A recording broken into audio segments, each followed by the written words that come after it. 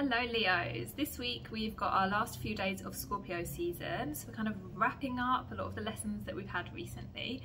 Scorpio season has been a time of going very much within and kind of finding what's not working, transforming things, realising a lot of things as well. There's been a lot of stuff coming up from the subconscious for you recently where you're like, oh, that's why I do that, or oh, that's why I'm in that circumstance, that's why I'm in that particular relationship dynamic, that's why my projects haven't been flowing in the way that I want them to. And there's been a real kind of a real facing of what is essentially not helpful for you.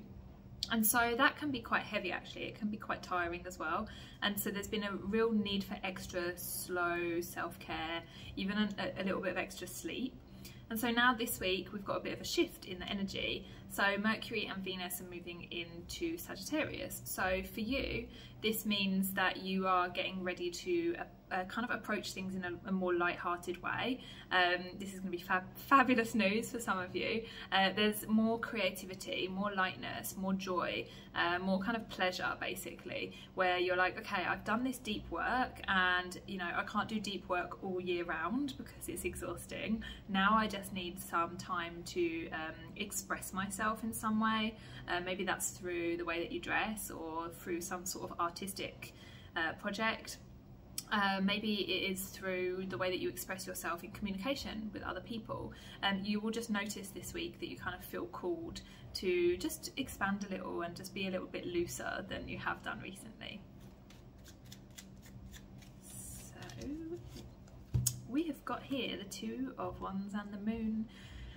So some of you are looking ahead, looking for something new, looking for a path, looking for what's next, what's on the horizon, but maybe feeling like it's not clear. With the moon there is always this kind of element of like Neptunian fog where you know you want to know what's ahead and you want to follow the path, but actually it's a little bit difficult and you know you're kind of getting too much in the subconscious. So this is a sign to just let this go for the moment.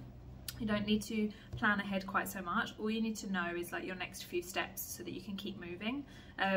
There really is no need for you to know every single thing that's going to happen to you, and also it's not possible. So try to just surrender. I know it's very hard for all of us, but try to surrender to it and just enjoy it, at least for this week, you know. And you've got the Fool on the bottom there, so it's like trust, surrender, just jump off and you know enjoy the ride for now. So don't forget to hit subscribe if you liked this, otherwise you can book readings from the links below, and I'll see you next week.